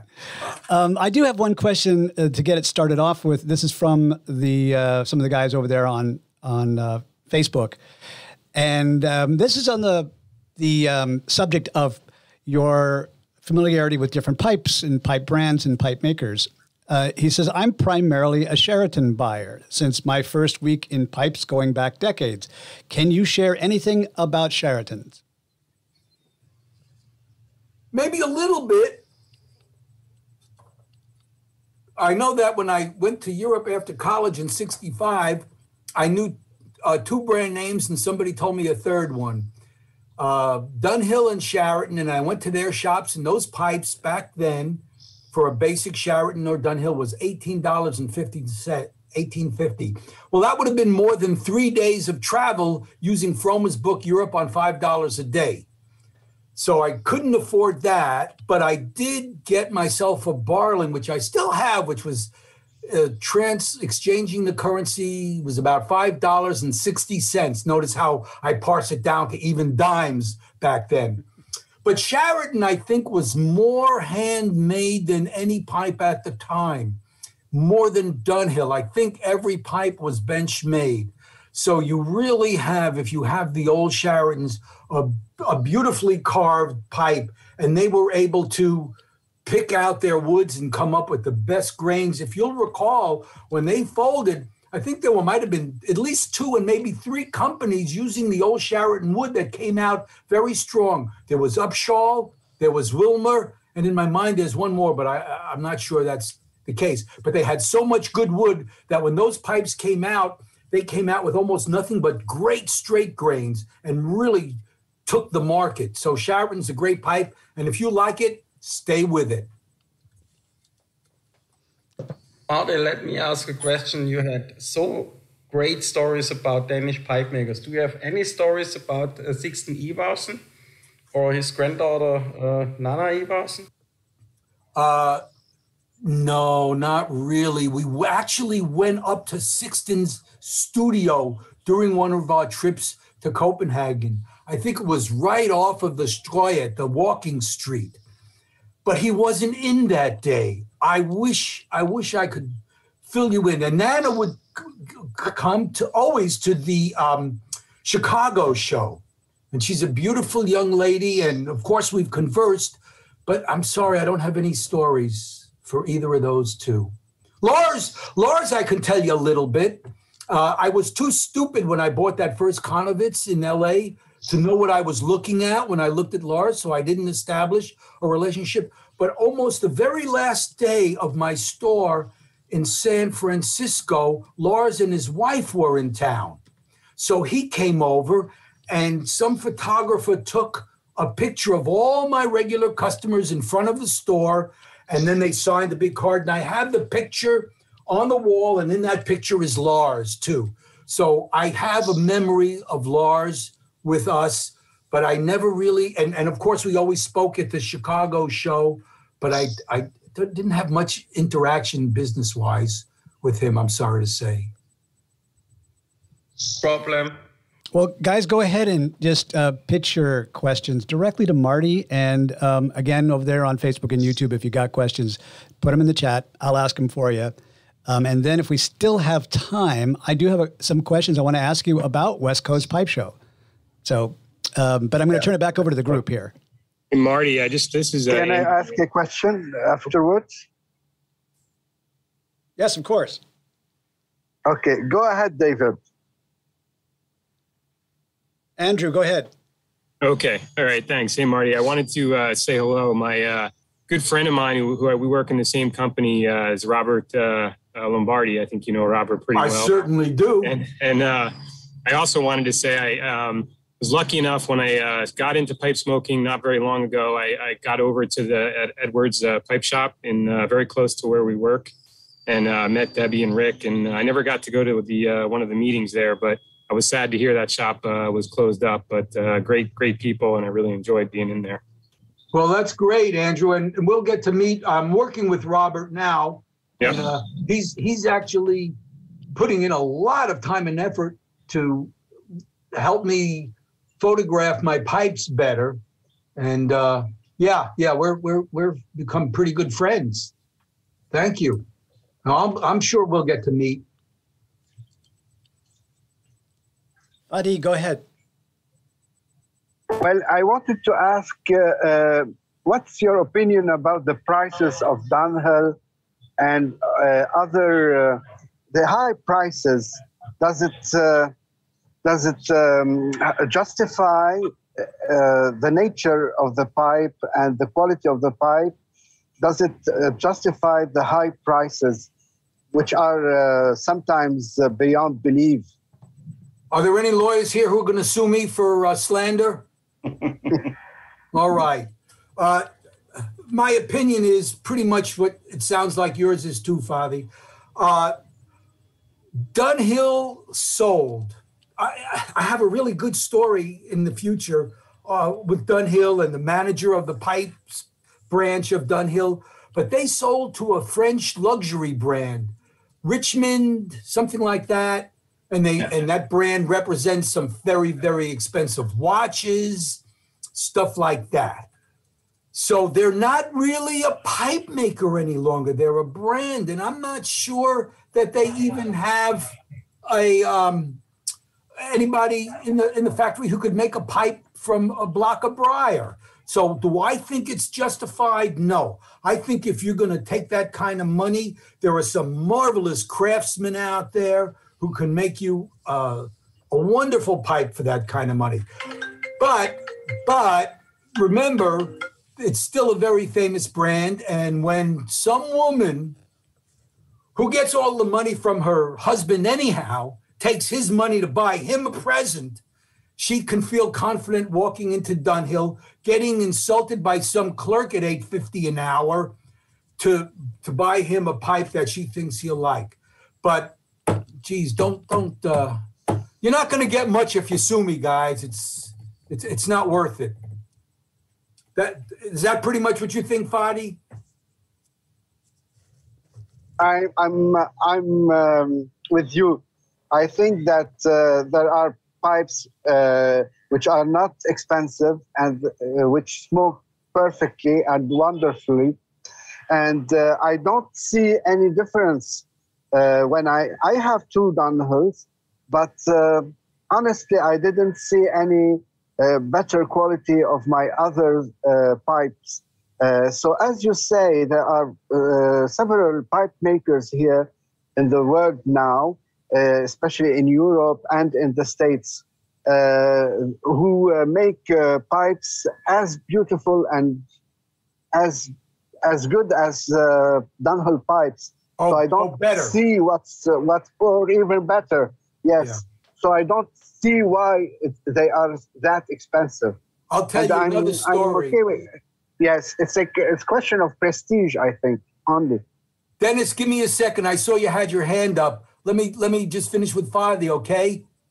And then we'll get to you. Okay. So, two things. One, if you want a Dunhill, get an old Dunhill. Use Dunhills in very good condition. If you keep your eyes open, can be $150, $200. You got a great pipe. It's broken, and if it's cleaned properly, it'll smoke even better than it would have new, and you can save beaucoup bucks. Number two, and here's another good story, and Bjorn told me that we were at a show. Bjorn came to me, and I knew, as you've heard, I was close to Bjorn. He didn't make up, I never heard him say anything that wasn't very accurate. The Dunhill people came up to him and said, Bjarne, can you sell us some blocks? And Bjarne said, no, all the good blocks I use for myself. How am I going to sell you blocks? I've got some seconds or thirds that I wouldn't use, but you don't want that. And they said, oh yeah, we can use those. We can do something with them. So that's what Dunhill was at least doing then. Now, that's true. This goes back probably 15, 20 years. But they, as I say, were not making their own pipes even then. Dennis, go ahead.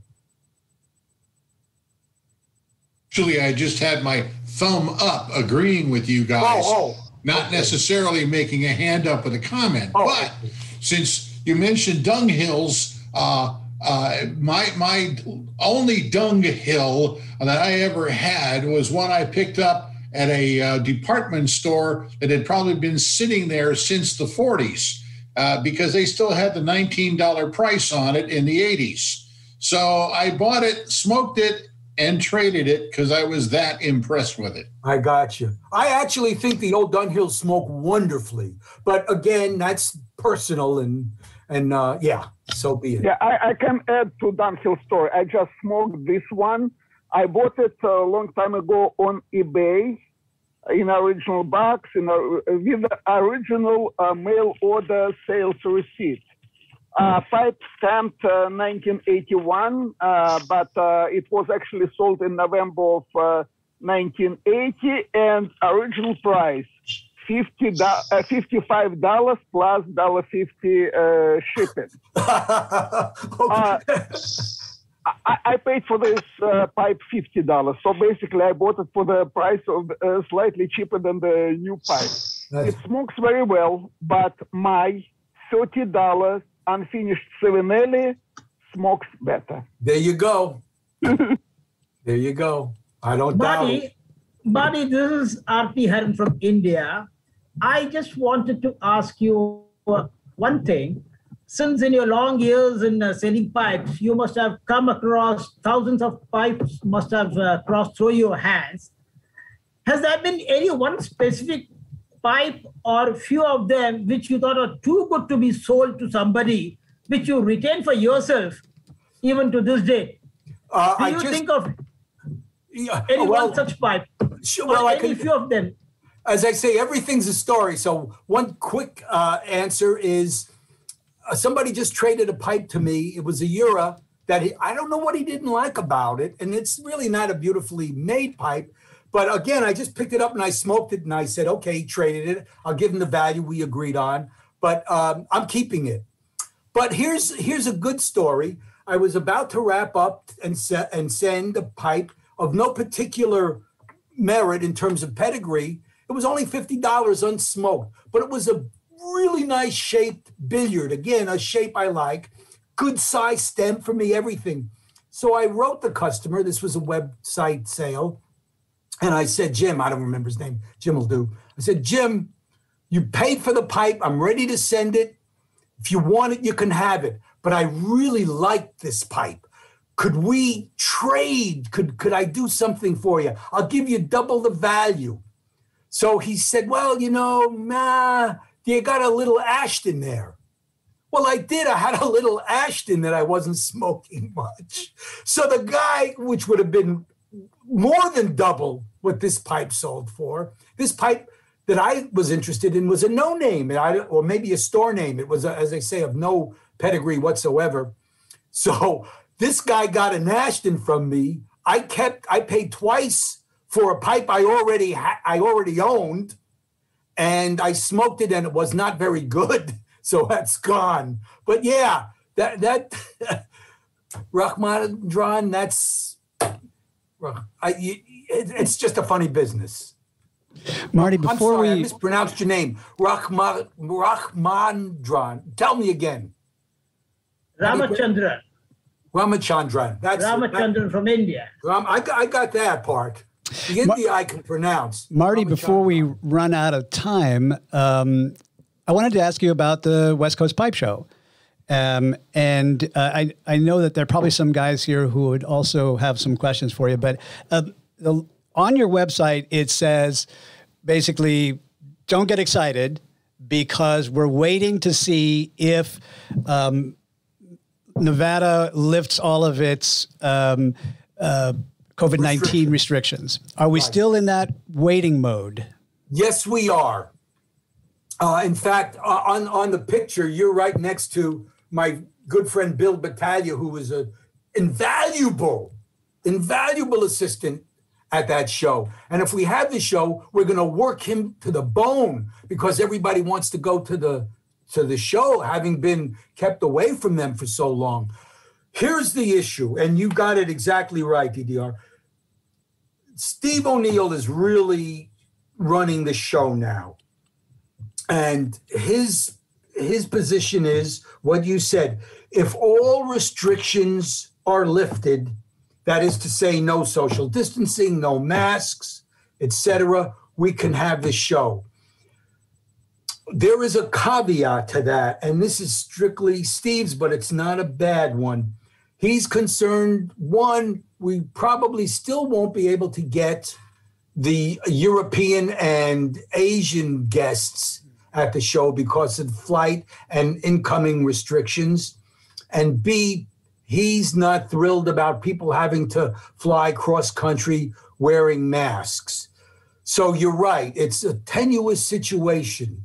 I'd like to think it'll be a go, but it's hard to say that. God, we all are so eager to get together and sit down and have a smoke together and a beer and bullshit about our pipes and our tobacco and be, little boys again together. And it's so hard, but that's where we are. All right. So I know it's probably nothing that you can peg a date to, but is there a go, no-go date for that? Yes, there is. Good you asked. I'm sorry, I overlooked that. The date is September 1st. Reason being, if we cancel by December, say 2nd or 3rd, but you don't want to cut it that close, the 1st, we don't get penalized. If we cancel afterwards, we're going to lose a ton of money, and we don't make any money on. There's no profit here, so we have to cancel in time, not to be penalized. And also, the guests need a good 2 months advance notice because they're going to have to carve dates from work or get plane reservations, make hotel reservations, do the necessities in anticipation of the show. You can't say, oh boy, it's 2 weeks to go and we're ready to go now. And yes, the show is on. So September 1st will be the drop dead date. That's good to know, because Dimitri was going to go by steamer around the Horn to get to the West Coast Pipe Show. You could, yeah. That's how we pegged it. That's right. We got a good travel date. Well, how long has West Coast Pipe Show been going on?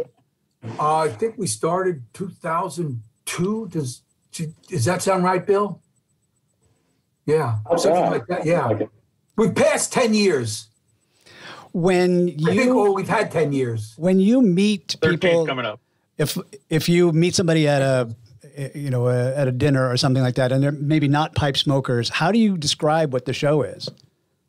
Start that question again. So I'm curious, people ask me all the time, what do you do? What's your business all about? And then and they're not in my world. They're not in my industry. So I have to find creative ways to tell them about it.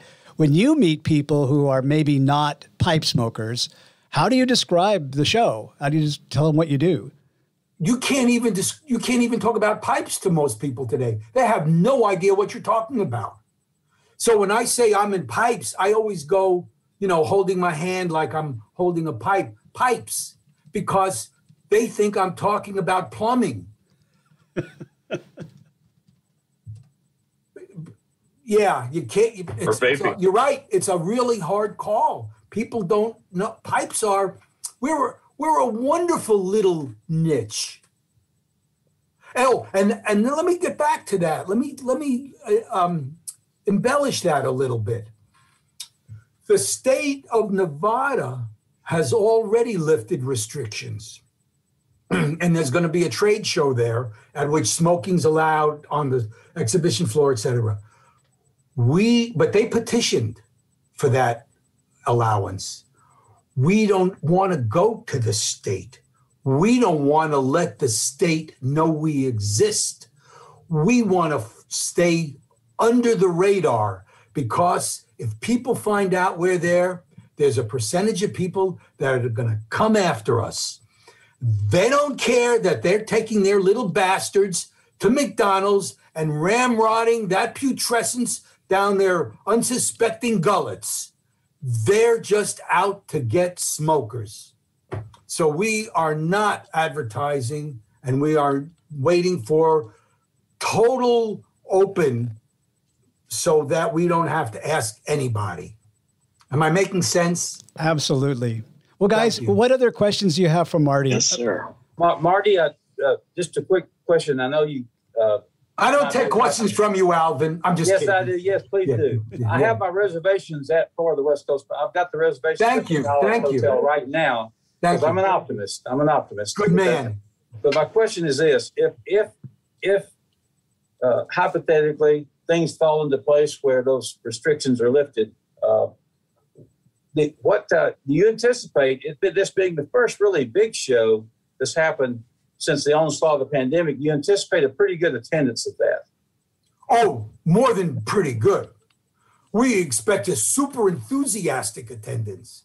And instead of having one rogue entering the auditorium on the first day, we'll have to have two. And that's why I'm talking about Bill working overtime. We're going to have to go and make it a little bit more, a little easier for people to enter the room, because we don't want them piling up a long line down the stairs into the casino.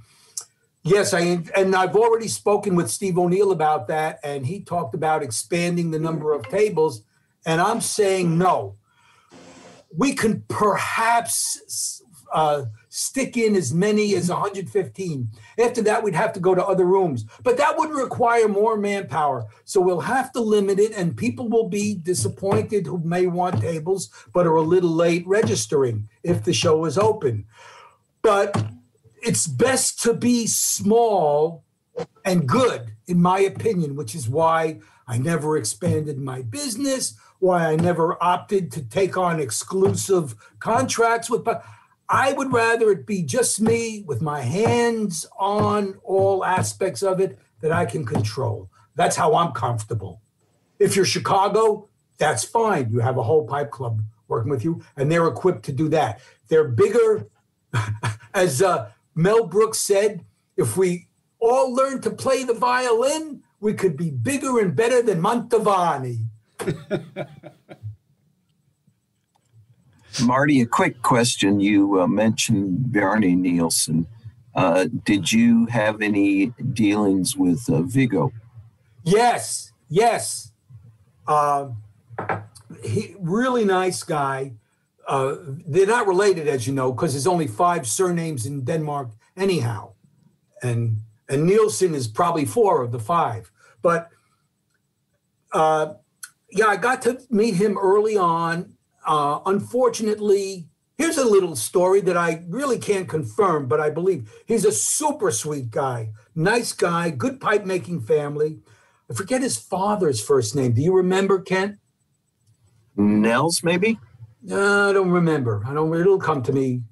Anyhow, he apparently, there had been some drug use in the family, and he apparently took the rap, maybe for his father or his brother. This is rumor. Boy, please don't bruit this about, because I'm going to be sued now for everything.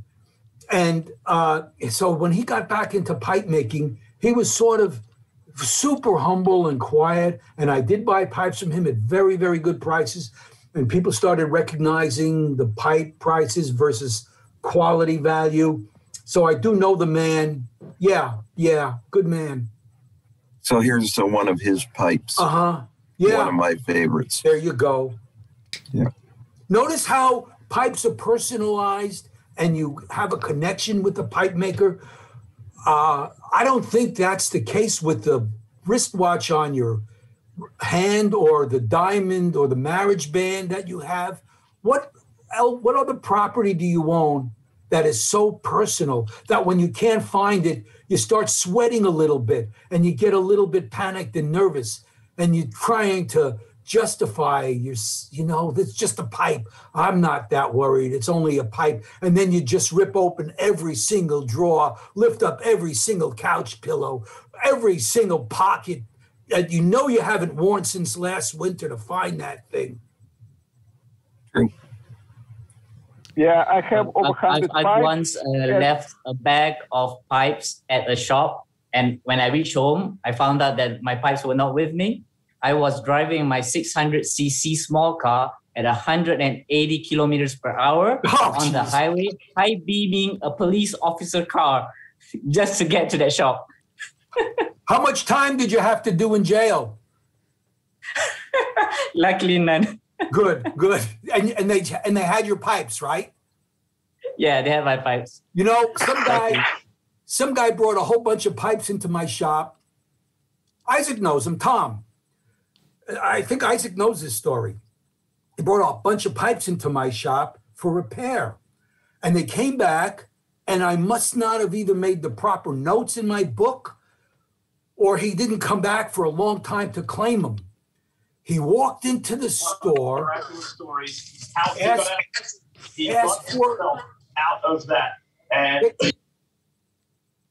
his pipes.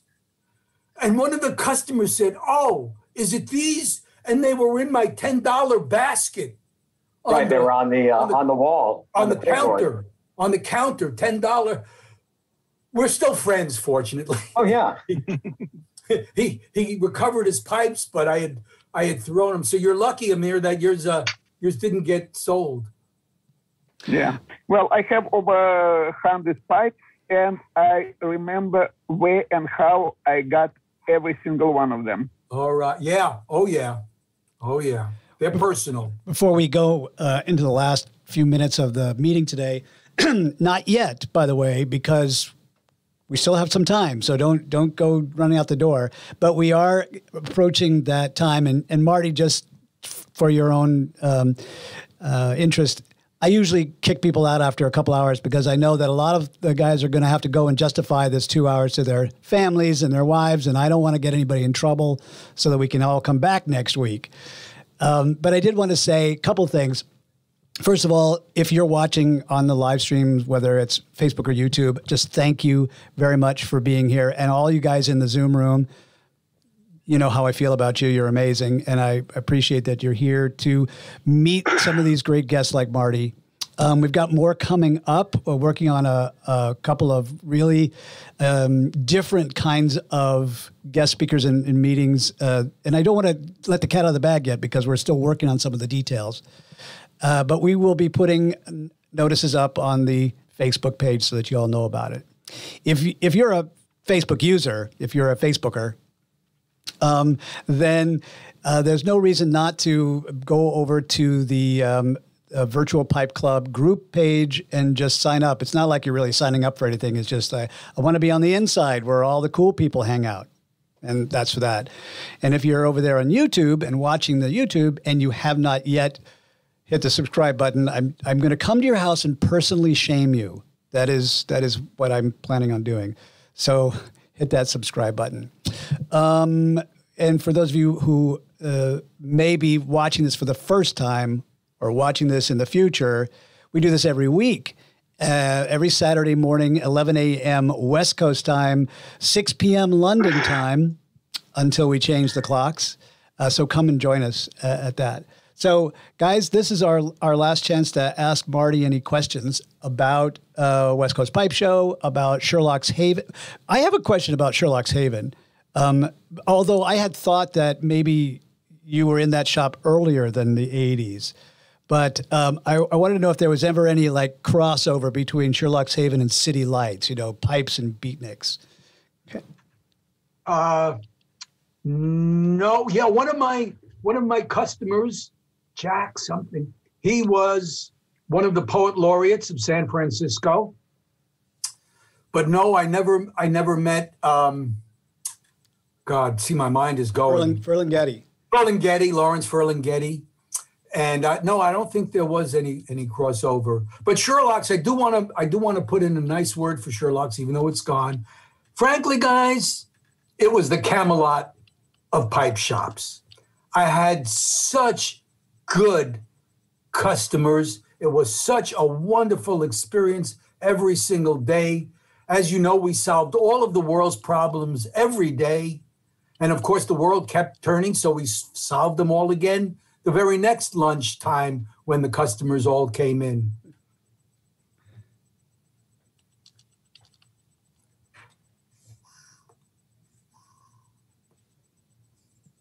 And that, boys and girls, is what we call in the radio business dead air. So I'm going to start kicking people out. First of all, Marty, you are amazing. Several people over there on the live stream and in the chat have said that you have now achieved the top level. You have now officially become the best guest ever. So thank you for being here for that. And I'm just getting warmed up. I know, that's right. So this is my last question for you. Would you come back and join us again on another show? Can I get another cup of coffee out of you guys? Tim, what do you think? No, the answer is no. No, great idea. No. Yeah, I'd be happy to be with this group again if they'll have me. Thank you. Yes, Thanks for listening. Thank you so much for being here. Thank you, Marty. Grandpa's always like people who listen. This demographic, nobody cares about us anymore. Thank you, guys. It's been a pleasure. I'm sorry if I kept you too long. DDR said he doesn't want to get you in trouble. You know me now. I want to get you all in trouble. Well, it's a good way of doing it. If we we have stayed over occasionally, but Oliver's not here today to be the good dad. I'm the bad dad, chasing people out. Well, as I say every week, thank you guys, because you're the best part of my week. This is like the most fun I have. My wife tells me every week that she's glad I have a hobby. So for 2 hours every week, I don't bother her. But I wouldn't have stuck with this hobby if it hadn't been for you guys. So thank you. And in light of what we were talking about going to the West Coast Pipe Show, whatever your method of staying healthy is, washing your hands, wear your mask, get your vaccines if you haven't done so already, just do whatever makes sense to you, because I hope that you stay safe and healthy and that you're back here next week. Yeah. Right? And write down your questions for next time if they do have me back, so you don't forget them. I love it. We'll have you back. All right. Back. That's all we got for this week. Thank you for being here, and I will see you next Saturday. Thank you, Marty. Thank you, guys. Thank you, Marty. Thank you so much. Thank you, Marty. Thanks, Marty. You guys, Fantastic meeting. Thank you, Marty. Wonderful meeting. Wonderful Thanks, everyone. meeting. Great to see you all. Terrific.